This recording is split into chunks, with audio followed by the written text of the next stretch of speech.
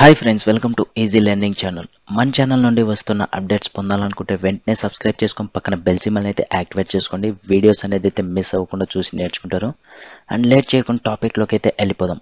ఈ వీడియోలో మనము spring boot framework tutorial part 2 అనేది అయితే చేస్తున్నాము. వీడియో ఎక్కడ స్కిప్ చేయకుండా చూసి నేర్చుకొని ప్రాక్టీస్ అయితే చేయండి. అండ్ మన ఛానల్లో చాలా వీడియోస్ అనేది అయితే చేస్తున్నాము. ఎవరైతే ఇంకా చూడలేదో చూసి నేర్చుకోండి. డౌట్స్ వస్తే వెంటనే కామెంట్ అయితే చేయండి, లేదా డిస్క్రిప్షన్లో గ్రూప్ లింక్స్ ఉన్నాయి, జాయిన్ అయ్యి మెసేజ్ అయితే చేయండి. ఈ spring boot framework tutorial part 2లో మనము స్ప్రింగ్ బూట్ ఫీచర్స్ గురించి అయితే తెలుసుకోబోతున్నాము. పార్ట్ 1లో మనము ఫ్రేమ్వర్క్స్ అంటే ఏంటి, స్ప్రింగ్ ఫ్రేమ్వర్క్ అంటే ఏంటి, స్ప్రింగ్ బూట్ ఫ్రేమ్వర్క్ అంటే ఏంటి, డిఫరెన్సెస్ అనేది అయితే తెలుసుకున్నాము. ఈ వీడియోలో ఓన్లీ స్ప్రింగ్ బూట్ ఫీచర్స్ గురించి అయితే తెలుసుకోబోతున్నాము. స్ప్రింగ్ బూట్ ఫీచర్స్ వచ్చేసి మనకు web development, spring application, properties, files, YAML support, logging, security, ఇవన్నీ మనకు స్ప్రింగ్ బూట్ ఫీచర్స్ అని చెప్పుకోవచ్చు. మనకు ఇంకా ఉంటాయి. నేను మెయిన్ ఫీచర్స్ అనేది అయితే మీకు ఎక్స్ప్లెయిన్ చేస్తాను. వెబ్ డెవలప్మెంట్ ఫీచర్ వచ్చేసి మనకు it is a well suited spring module for web application development అని చెప్పుకోవచ్చు. ఈ వెబ్ అప్లికేషన్ డెవలప్ చేయడానికి స్ప్రింగ్ బూట్ ఫ్రేమ్వర్క్ అనేది అయితే, ఈ ఫీచర్ అనేది అయితే చాలా యూజ్ అవుతుంది. We can easily create a self contained HTTP application that uses embedded servers like Tomcat, జెటిఆర్, అండర్టో. ఇలాగా మనకు స్ప్రింగ్ బూట్ అప్లికేషన్ అనేది అయితే ఈ సర్వర్స్ అనేది అయితే ప్రొవైడ్ చేస్తుంది. మనము ఈజీగా క్రియేట్ అయితే చేసుకోవచ్చు web అప్లికేషన్స్ని. We can use the Spring Boot starter web module to start and run the application quickly. మనము స్ప్రింగ్ బూట్ అప్లికేషన్ని ప్రాజెక్ట్ అనేది అయితే క్రియేట్ చేసుకున్నట్లయితే, మనకు డిపెండెన్సీ యాడ్ చేసుకున్నట్లయితే, స్ప్రింగ్ బూట్ స్టార్టర్ వెబ్ అనే డిపెండెన్సీ యాడ్ చేసుకుంటే ఈజీగా మనము ఆ అప్లికేషన్ని రన్ చేయొచ్చు. మనకు ఈజీగా ప్రోగ్రామింగ్ అనేది అయితే రన్ చేసుకోవచ్చు. మనము అప్లికేషన్ క్రియేట్ చేసేటప్పుడు మనకు ఆ డిపెండెన్సీస్, మనకి ఏమేమి డిపెండెన్సీస్ కావాలనో, వెబ్ అప్లికేషను, వెబ్ యాప్ కానీ, డేటాబేస్కి సంబంధించి పోస్ట్ గ్రేస్ SQL కానీ, H2 డేటాబేస్ కానీ, MySQL కానీ, డెవ్ టూల్స్, ఇలాగా డిపెండెన్సీస్ అనేది అయితే ఈజీగా యాడ్ చేసుకోవచ్చు మనము. ఇవన్నీ మనకు స్ప్రింగ్ బూట్ ఫ్రేమ్వర్క్ అనేది అయితే ప్రొవైడ్ చేస్తుంది. కాబట్టి మనము ఈజీగా వెబ్ అప్లికేషన్స్ని క్రియేట్ అయితే చేసుకోవచ్చు. And next to Spring Boot application. The Spring Boot application is a class that provides a convenient way to bootstrap a Spring Boot application.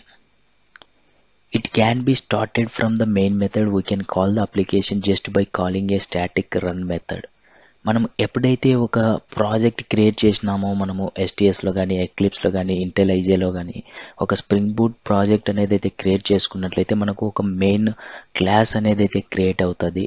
అందులో మనకు మెయిన్ మెథడ్ వచ్చేసి మనము ఒక స్టాటిక్ రన్ మెథడ్ని యూజ్ చేసి ఆ అప్లికేషన్స్ని అయితే కాల్ చేస్తూ ఉంటాము.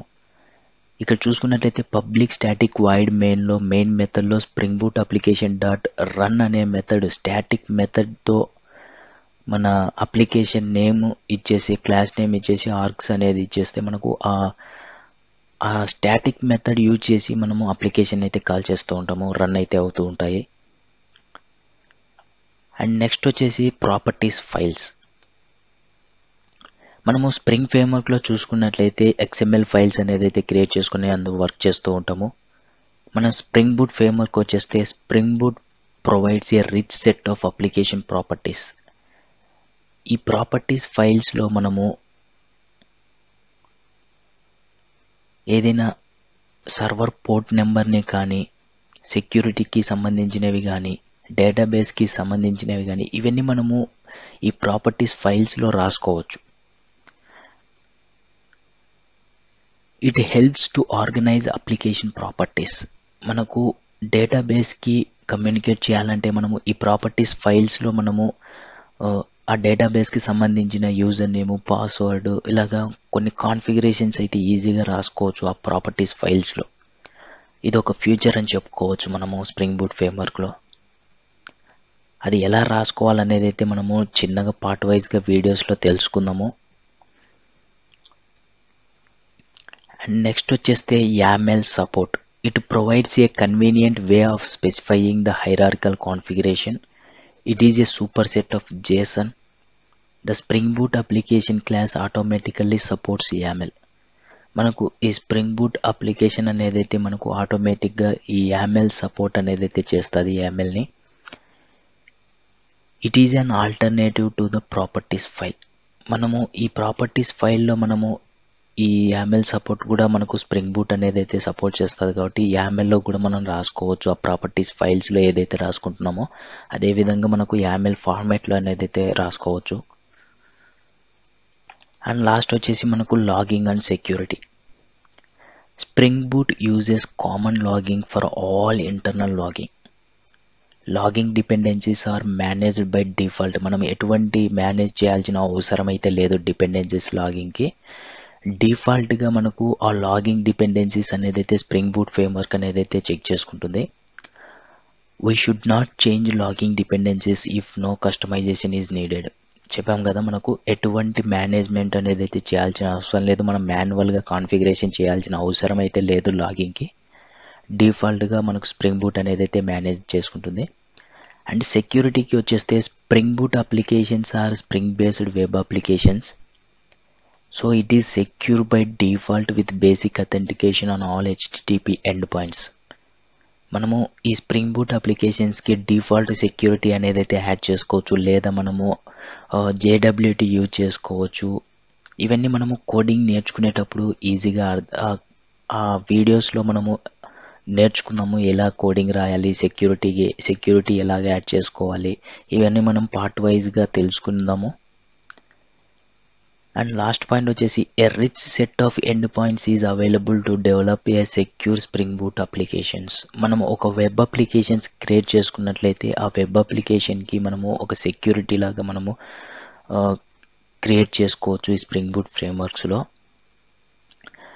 అండ్ ఇవి అండి మనకు ఈ పార్ట్ 2లో స్ప్రింగ్ బూట్ ఫీచర్స్ అనేది అయితే తెలుసుకున్నాము. ఇంటర్వ్యూ క్వశ్చన్స్కి వచ్చేస్తే what are spring boot features అని అడిగితే మనకు ఇంటర్వ్యూలో సింపుల్గా మన స్ప్రింగ్ బూట్ ఫీచర్స్ అనేది అయితే చెప్పండి.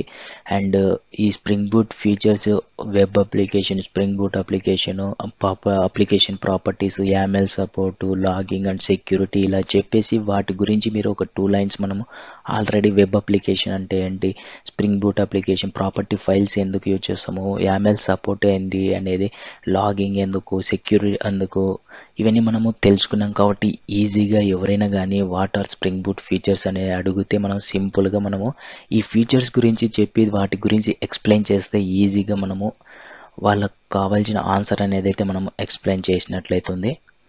అండ్ ఇది ఫ్రెండ్స్, మీకు ఇంకా ఈ వీడియోలో ఏదైనా డౌట్స్ ఉంటే వెంటనే కామెంట్ చేయండి, లేదా డిస్క్రిప్షన్లో గ్రూప్ లింక్స్ ఉన్నాయి, జాయిన్ అయ్యి మెసేజ్ అయితే చేయండి. అండ్ నేను వెంటనే మీకు మీ ప్రాబ్లం అనేది అయితే రీసాల్వ్ అయితే చేస్తాను ఏదైనా డౌట్స్ ఉన్నా. అండ్ మన ఛానల్ నుండి వస్తున్న వీడియోస్ మిస్ అవ్వకుండా ఉండాలంటే వెంటనే సబ్స్క్రైబ్ చేసుకొని పక్కన బెల్ సింబల్ని అయితే యాక్టివేట్ చేసుకోండి. బెల్ సింబల్ని యాక్టివేట్ చేసుకున్నట్లయితే నేను చేసిన వీడియోస్ యూట్యూబ్లో అప్లోడ్ చేసిన వెంటనే మీ మొబైల్కి ఒక నోటిఫికేషన్ ద్వారా పొందుతారు. వీడియోస్ అనేది అయితే మిస్ అవ్వకుండా చూసి నేర్చుకుంటారు అనేసి అయితే చెప్తున్నాను. And thank you friends videos చూస్తున్నందుకు.